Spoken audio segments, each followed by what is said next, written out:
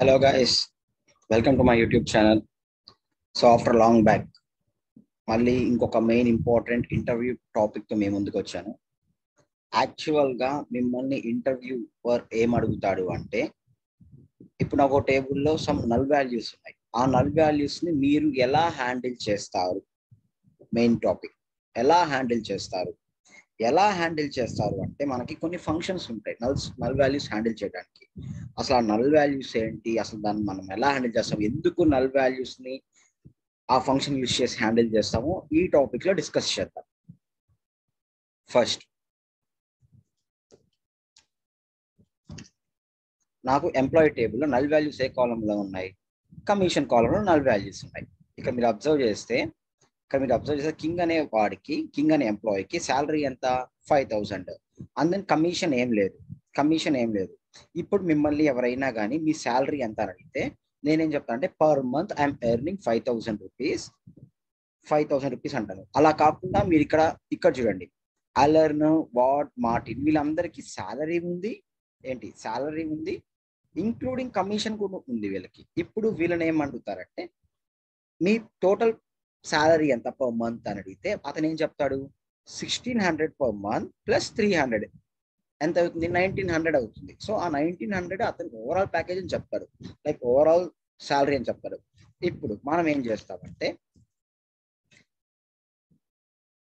Get all the employees, query వినండి, get all the employees with their actual salary including commission అడుగుతా. అంటే ఎవరైతే employees commission తో add చేసి నాకు వాళ్ళ యాక్చువల్ శాలరీ అనేది కావాలి. ఇక్కడ నేను ఏమంటున్నాను? యాక్చువల్ శాలరీ అంటున్నాను. సో యాక్చువల్ శాలరీ అంటే అర్థం ఏంటి అంటే, శాలరీ ఉంది, ఎవరికైతే కమిషన్ ఉందో ఆ రెండు క్లబ్ అయి నాకు వాళ్ళ టోటల్ ఫిగర్ కావాలి. ఇప్పుడు మనం ఏం చేస్తామో చూడండి, select employee name,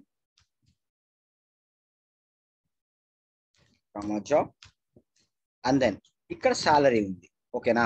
so direct గా salary plus commission from employee అని టైప్ చేశాను నేను. ఇక్కడ చూడండి, ఇప్పుడు రన్ చేశాను.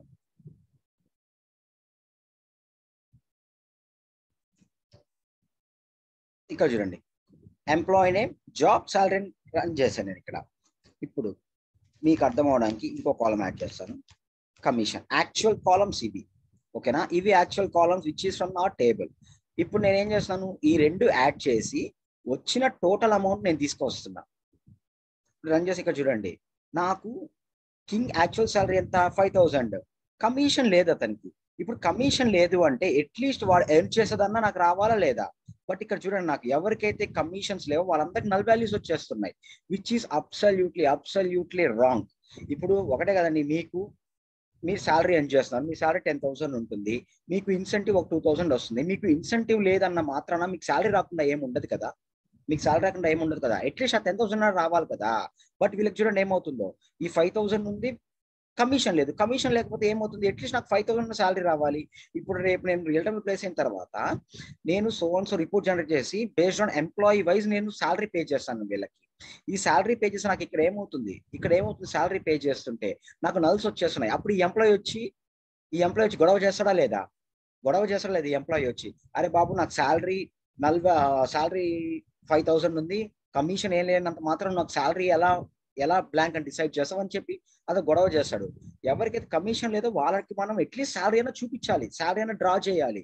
ఇప్పుడు ఇక్కడ చూడండి, ఇక్కడ అలెన్ కి చూడండి, అలెన్ కి మాత్రం ఏమవుతుంది? 1,600 ప్లస్ 300 టోటల్ 1,900 అవుతుంది. ఇక్కడ టోటల్ 1,900 అవుతుంది amount. In this case it's working perfectly. అంటే ఏంటి? 600 ప్లస్ 300 900. సో మన ప్రాబ్లం ఏంటి? ఎవరికైతే కమిషన్ వాల్యూస్ నల్స్ ఉన్నాయో వాళ్ళతోనే ప్రాబ్లమ్. ఈ ప్రాబ్లం ఎందుకు వస్తుంది చెప్పమంటారా? నోట్ చేసుకోండి. Any arithmetical calculation on null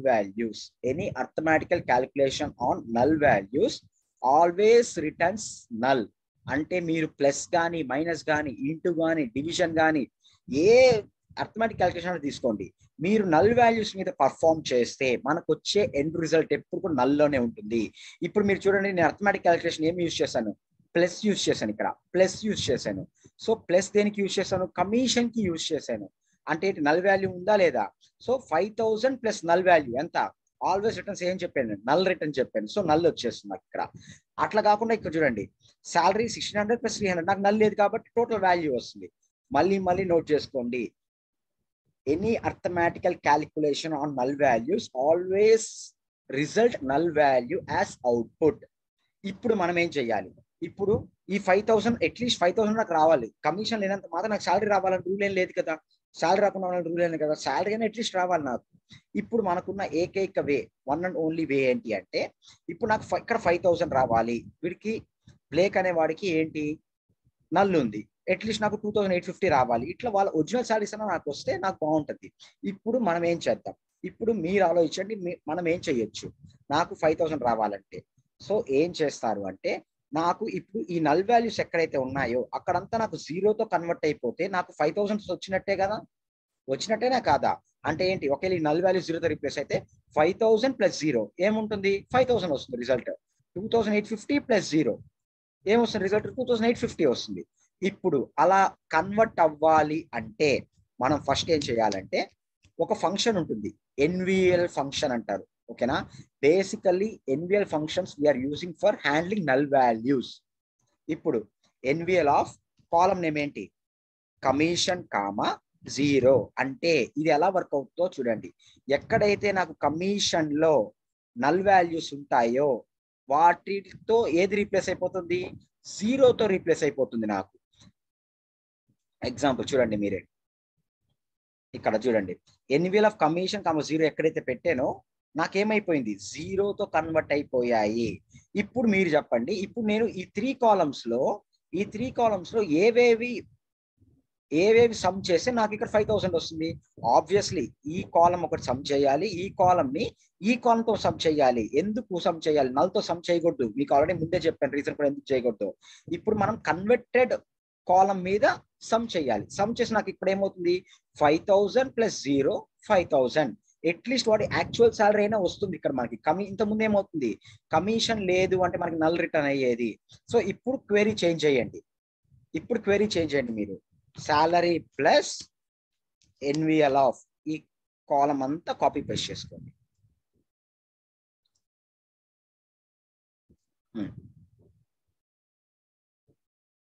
ఇప్పుడు చూడండి ఎగ్జాక్ట్ గా, సో వర్కౌట్ అయిందా అంటే ఏంటి, ఏ ఎంప్లాయీ అయితే యాక్చువల్ సాలరీ ఇంక్లూడింగ్ సాలరీతో కమిషన్ కూడా ఎర్న్ చేస్తున్నారో వాళ్ళందరితో లిస్ట్ ఆఫ్ వాల్యూస్ నాకు వచ్చేసాయి. ఇప్పుడు ఇక్కడ మనం ఏం చేస్తాం అంటే అలియాస్ ఇస్తాం, actual salary with commission, actual salary with commission. చూడండి, యాక్చువల్ సాలరీ విత్ కమిషన్ ఇక్కడ ఏమవుతుంది, 5000 + 0 5000. ఇంత ముందు వాడికి నల్ ఉంది కాబట్టి మనం రీప్లేస్ చేసాం. ఎందుకు రీప్లేస్ చేసాం, అర్థమెటిక్ క్యాలిక్యులేషన్ నల్స్ మీద సపోర్ట్ చేయవు కాబట్టి. సో ఇది ఈరోజు topic, ఎన్విఎల్స్ main important interview point. Interviewer ఎలా క్వశ్చన్ చేస్తాడంటే, అసలు మీరు ఎన్విఎల్ యూజ్ చేస్తే స్కోప్ ఎందుకు వచ్చింది, ఎందుకు యూజ్ చేస్తారు ఎన్విఎల్ అని అడుగుతారు. బేసిక్ గా మీరు చెప్పాల్సిన ఆన్సర్ దానికి ఏంటంటే, if we apply any arithmetical calculations on null values, always results the return value as null. So that if we want to take care of that, then definitely we need to replace that null values with some other values. So adi eros topic, handling NVLs.